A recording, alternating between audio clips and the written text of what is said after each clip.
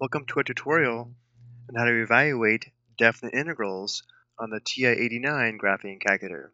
To evaluate definite integrals, we use the integrate function located under the calculus menu. To access the calculus menu, we press F3. Let's go ahead and press F3. Notice how number 2 is integrate, so we can either arrow down to number 2 and press enter, or just press 2. Let's go ahead and press 2. The sequence that we enter is the integrand function, comma, the variable of integration, comma, the lower limit of integration, comma, the upper limit of integration, close parenthesis, and then enter. So to evaluate this first definite integral, we'll enter the integrand function of 2x raised to the power of 2 minus 5x plus 1, comma, the variable of integration, which is x, comma, the lower limit of integration, which is 0, comma, the upper limit of integration, which is 2, close parenthesis, and enter. Now I should mention, I do have the calculator in exact mode, which we can see here. The value of the definite integral is -8/3. If for some reason we did want the decimal approximation for this, we can press diamond enter.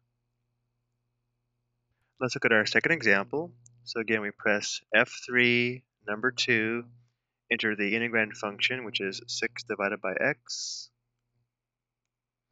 comma, the variable of integration, which is x, comma, lower limit of integration, which is 1, comma, upper limit of integration, which is 5, close parenthesis, and enter. And notice how it's giving us the exact value as 6 natural log 5. Again, if we do want the decimal approximation, we can press diamond enter. And it will give us a decimal approximation. Looking at our last example, notice how the upper limit of integration is pi. So we need to make sure that our calculator is in radian mode. So let's press the mode key.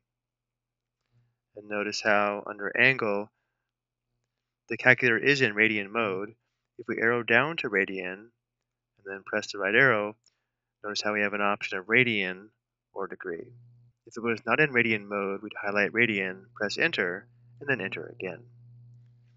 We can also access the integrate function from the home screen as well as from the calculus menu.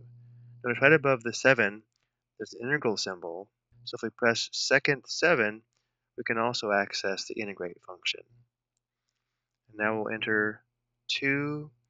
To enter sign, we press second y, x, close parenthesis, plus x.